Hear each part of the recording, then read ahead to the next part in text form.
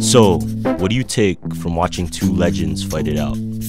If you're like me, you're probably trying to figure out what even went wrong with this whole Drake-Kendrick beef and why it would even happen in the first place. But what I realized is what's more important is how you can learn from it, how you can level up.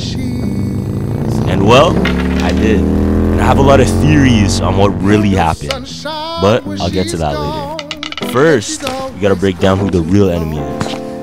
And we gotta look at why things even went down like this. It's pretty easy though. Just remember the nature of the game and how the farther you climb up the ladder, the more people try to snake you down to their level. Everybody shows their true selves the closer you get to your true potential. But that's only if you play their game. Oh, please help me. I'm awful sorry. You see, Pinocchio, a lie keeps growing and growing until it's as plain as the nose on your face. She's right, Pinocchio. You better come clean. I'll never lie again. What if I told you every single time you lie, your nose will grow big like Pinocchio's? What if I told you every time you lie, something detrimental would happen to your appearance and your image? What if I told you that already happens right now? The image part, not the Pinocchio part.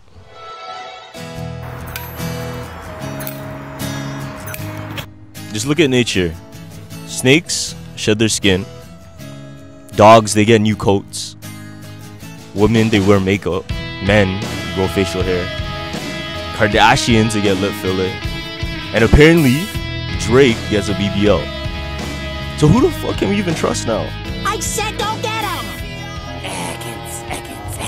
So, who do you think won the Kendrick Lamar-Drake beef? That's a hard one still, because realistically, I think Drake won the beef. I think there are two losers in this situation. Realistically, if I'm dick riding, it's Drake. But if you want to be real, it's Kendrick still. I don't know if anybody won, but I do think somebody lost.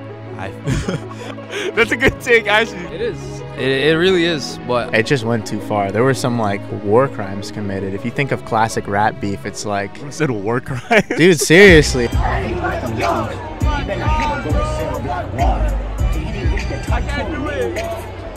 don't know, you look on social media and it's like the people who love Drake still love Drake. People who love Kendrick Lamar still love Kendrick. But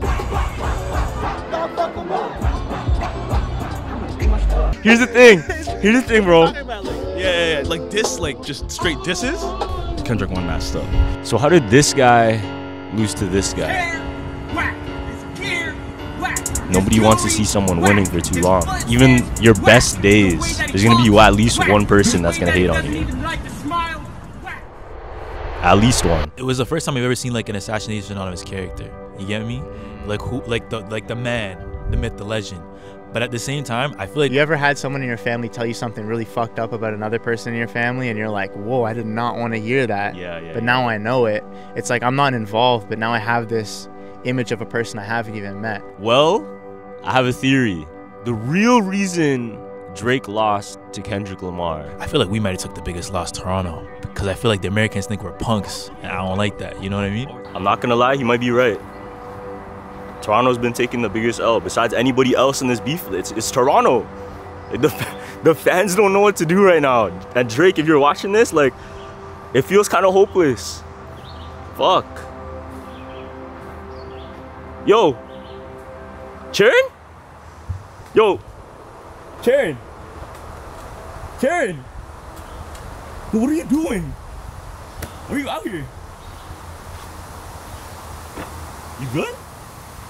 Why do you have a shovel?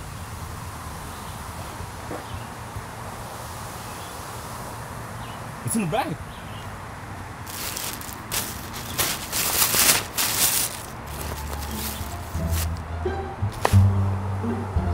Yo, you good, fam?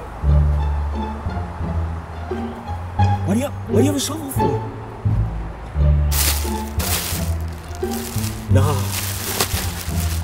Nah. Are you okay? it's over.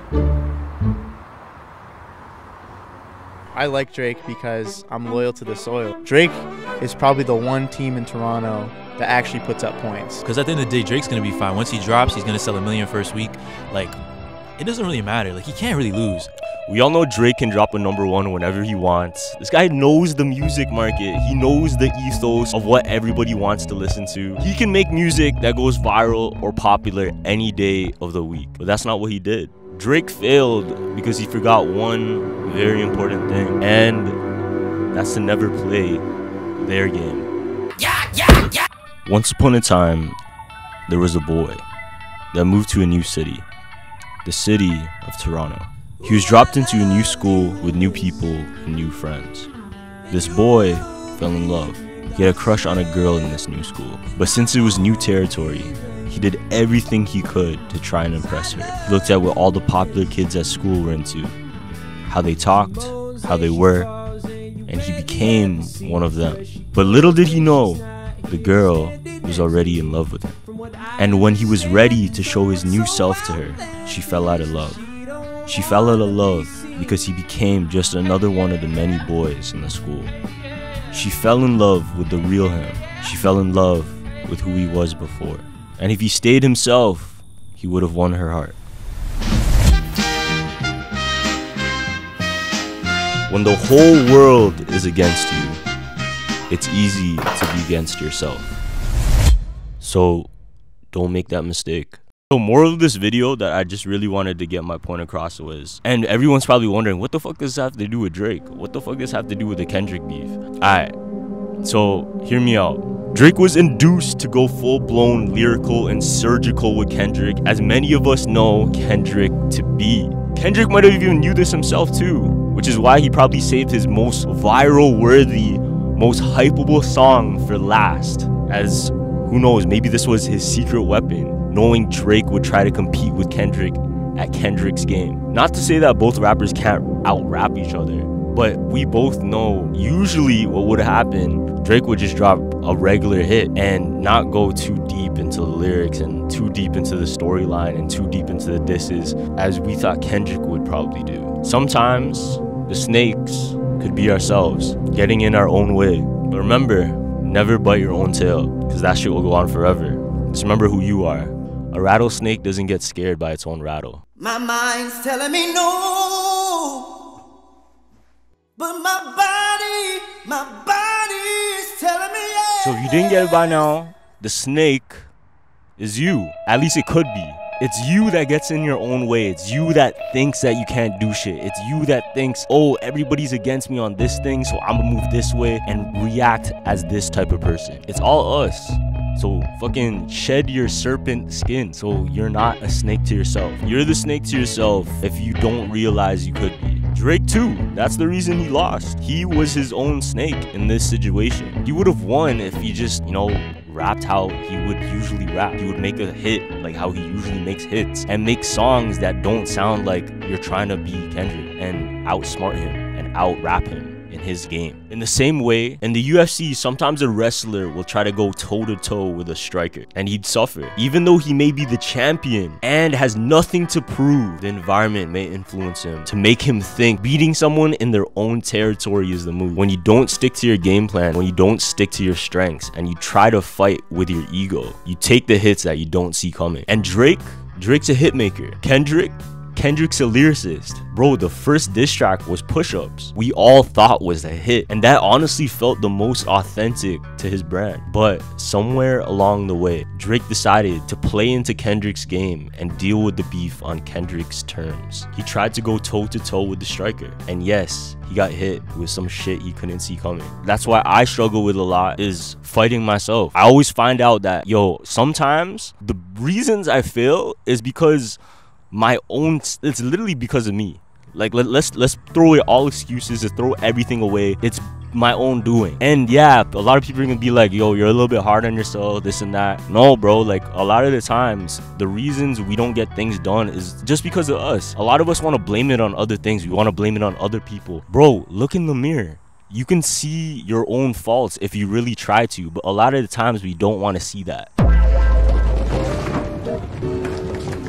There's really only two types of people in the world. It's either you think you're a victim or you think you're the underdog. So just like Beatrix Kiddo in Kill Bill, Drake was faced against pretty much the entire rap game. You had rappers that were secretly hiding this whole time, hiding in their hatred until finally they had a chance that they can jump this guy all together and use their hatred together to take away the person that's sitting at what some might say is the throne. Just like how they conspired to kill Julius Caesar. They conspired to take out Drake. It's the same thing, it's the same story, but this time he's still alive. And he's still breathing. Obviously, Drake lost this beef. Like, there's no debate about it. But the way I see it right now, Drake has opportunity. The rise to the top is one story. The fall from grace is another. But the rise from destruction is a story only few greats get to tell.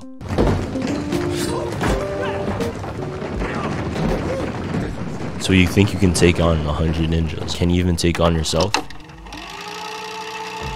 So who the fuck can we even trust now? First off, can we even trust ourselves? Let's think about this real quick. Can people even trust you? You think so? Let's put that shit to the test then. Put up 5 fingers and put 1 finger down every time you're fake. I'll start. Put a finger down if you ever lied to a friend. Put a finger down if you pretended to like something that you didn't actually like. Put a finger down if you dressed a certain way to impress somebody that's not yourself. Put a finger down if you ever told a white lie to protect your friend. You got me? Yes, bro. Are you sure? I pinky promise. Why didn't we just shake hands? Now y'all are probably saying, wait, hold on. White lies? What's wrong with white lies? Can I not say a lie to protect my friend? You can do whatever you want. But if you think about it this way, okay, there's a question for you. Yeah. If you could be truthful your entire life. You're gonna say if you could be an animal. No. Yeah. Wait, what was I gonna say? Yeah. If you could be truthful your entire life and not lie to anybody, would you do it? Some people would say no. If I'm 100% real with you every single day you meet me, and I say something that's a bit triggering, but it's real, you would understand me. If one day, let's say it was the opposite, I give you a side of me that's fake, and then one day I show you my real side, which is the triggering side or whatever it may be. Not to say I'm triggering, I'm just saying like an example. Now I'm scared. If I were to and then switch it up, then it would be weird. Then that would be weird, but that would be my true self that I never shown. How much of yourself do you really show to your friends? How much do you know about yourself to yourself? Because I feel like we don't even know what we want sometimes, so how are we supposed to express that to someone we barely know? Would you say every time you meet somebody, you're your authentic and true self? Definitely not. No, I don't think so. I don't think so, because I feel like I have a healthy distrust of people. I want to find out who you are before I can show you who I am. When you first meet someone, again, it's first impressions last. Would you say you would like to be able to show your true self and you just can't? Yeah, but not all deception is bad deception. See? But I do think that, like, I probably would opt to try to be truthful. But I do think that's hard, right? It is hard. Because again, especially if you're someone who cares a lot about other people's feelings. Being yourself with someone for the first time you meet has to be either the love of your life or your fucking soulmate. Yeah, I'm very authentic. I don't filter myself too much. It depends. If I need to be filtered, sure. But if not, like, I'm not gonna present as someone I'm not, because then that has its own slew of problems. That's what I'm saying. That's what I think, because that's what I've been debating with a lot of people, is like, if you play this character of this person that you want to show everyone else, by the time they really meet who you are and who you truly are, fam, it's already too late. Yeah, and most times people will change who they are because they themselves think that the other person isn't acceptable, and most times it's not. So it's like, saves the both of us time if you just tell me who you are off rip. If you're a fucked up person, I'd like to know immediately. I'd like to know that immediately too, right? It's not that I'm gonna like cut you off in an instant. It's like, okay, well, maybe there's reasons for this. I think we're all meant to be on earth for a certain purpose, and we're all meant to be on earth to have a certain personality, our true person of who we are, and we're supposed to share that true person to the world, even if you're scared to, even if it doesn't align with your career. You're supposed to show that side of you, because that truly is who you were gifted and blessed to be. if you use what you're blessed with, and if you use what you're meant to do in life the right way and who you truly are, and use your true authentic self to do it, you can't really fail. Because if you do fail, then it just wasn't meant to be at all. But the moments you try and you become this other thing that you're not, and then you face the challenges, that's like saying, okay, God, you blessed me with this, but I'm gonna pretend to be that to take on this battle because I don't think you blessed me with enough armor with what you've given me so far to take this on. And that's always wrong. That's not true. God blesses you with exactly what you need, exactly that moment. And even if you lose the battle, you're supposed to go through the battle with that armor on, or with that mentality, or with that character, because you're not ready to grow into the next person yet. You have to take your L's first. So just stop trying to be someone else, you know? Just find out who you are. Aware of what I'm saying, and I'm like, why? What the hell? I'm like trying to make sure that it's like cohesive, because I'm like, I don't want him to like edit too many like takes of me just being like silent pause. The like, point of this, I'm leaving all of this in. The point of this is to be authentic. That's the point of this type of podcast. Because Jumpers Jump is a whole different story. If I'm doing Jumpers Jump, shit, like, see, I'm not used to this world of like unscripted. Like, I do appreciate unscripted stuff, because I feel like, again, like, things happen in it that you're just like, oh shit, I wouldn't have been able to come up with that. There's like the serendipity piece. Yeah. But I feel like it makes editing way harder. But again, if you don't edit it because it's a podcast and you just leave it in, then I can see how there's a lot of value in it, because it's just like really raw. You said you're not used to this world of unscripted. Miley, life is unscripted. Yes. But I feel like whenever you bring a camera into the equation, people naturally change a little bit. As much as they don't want to. Like, okay, if you're used to it. For you, you've been doing this for like 4 years, right?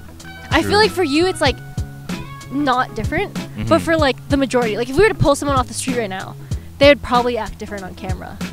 Depends though. I feel some people, especially Torontonians, whenever they're on the news and stuff, like, but you would never know, because you don't know what their day-to-day life looks like.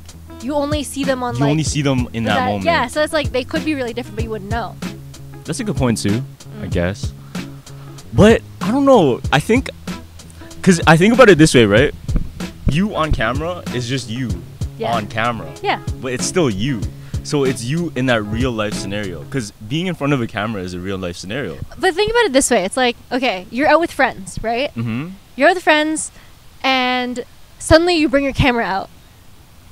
People are not going to act the same way necessarily. Like, they might feel a little bit more hesitant. I don't know. That's what I've noticed is like, it's like there's like a third eye watching you or something. And so it makes you feel more, like, suddenly it's like, I don't want to say scripted, but suddenly it's like, it feels more forced. It's supposed to be something?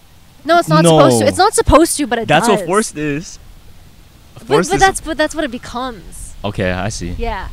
Because I think about it this way. Look, let's say I make you say something in front of your mom. Yeah. You saying something in front of your mom is gonna be different than you saying it in front of like a friend. Yeah.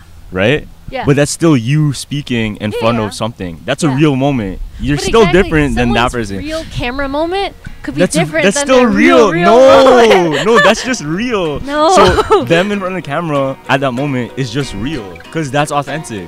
What would be fake would be them already training to be on camera and then presenting themselves. That's actually fake. You never thought about it like that, huh? The more you feed yourself lies, and the more you try to become someone you're not, you hold yourself back from becoming the person you're meant to be. And usually the person you're meant to be is the person you're blessed to be. Now, it's never too late though. It just takes maturing. It just takes realizing what's true to you. It takes saying fuck all of the influence, fuck everybody else that's telling me to do something else with my life, and just doing what you feel is right for you. Against all odds, against 100 people, against 1,000 people, it doesn't matter. Once you have faith in yourself and you know you're on the right path for what you want to do, nothing can stop you. Just like Beatrix Kiddo and Kill Bill, you'll go through 1,000 ninjas and they still can't stop you. So have faith in yourself and have faith in God. And honestly, having faith in yourself means having faith in God, because God created you, and you should have faith that God created something so great within you that you can take on anything you dream, because it's the truth. Nobody can stop you. It's just yourself. And that's what the biggest point of this video is. A lot of the times, the biggest snakes in our lives and the biggest enemy is just us.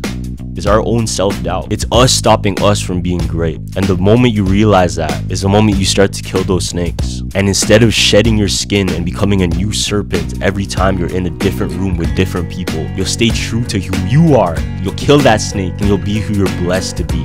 It takes time though. I didn't realize that until I was a little bit older. But I'd be so grateful if somebody would have taught me these lessons a bit earlier. And that's for y'all. So if you made it this far in the video, I just want to say thank you so much for supporting. Thank you so much for watching. Hope you guys had a great time watching it. I'm going to be doing a lot more creative videos like this. Leave a like, comment, subscribe, all that good stuff. Leave a great comment and I want to hear your thoughts on the video, opinions, or even just what you guys want to see next from my channel. Thank you so much. Catch you guys in the next video. Catch y'all later.